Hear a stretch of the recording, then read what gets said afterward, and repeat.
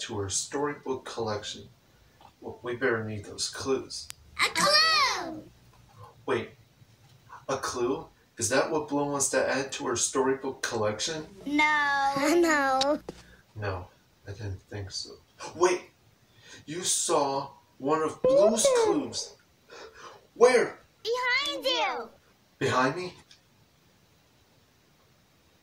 Where?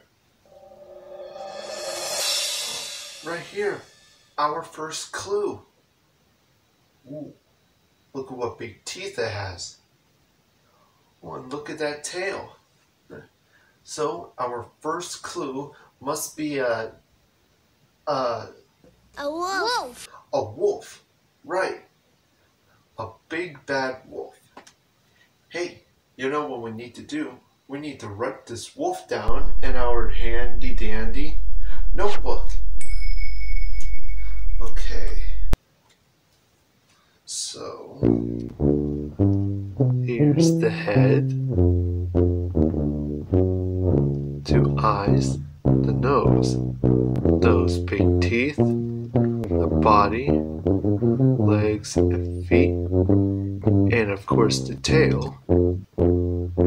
And we have a wolf. So we're trying to figure out what Blue wants to add to her storybook collection. And our first clue is a wolf. So what could Blue want to add to her storybook collection with a wolf? I mean, lots of stories have wolves in it. I think we should find 2 more clues just to be sure. A clue. A clue. Wait, you see our second clue? Where? Where's the clue? In the wheelbarrow. Oh, look. Blue's paw prints are on these bricks. These bricks are our second Blue's clue. Now what do we do? Notebook. Right, we need our handy dandy notebook. Okay, our second clue is bricks. Okay, a line here and a line there. Kind of like a rectangle. And we have bricks. Okay, so our first clue was a wolf. Right. And now our second clue is bricks. So what could Blue want to add to her storybook collection with a wolf and bricks?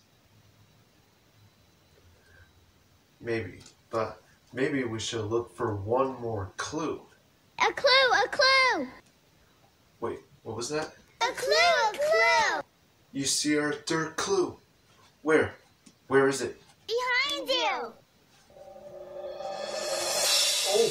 Oh, look right here.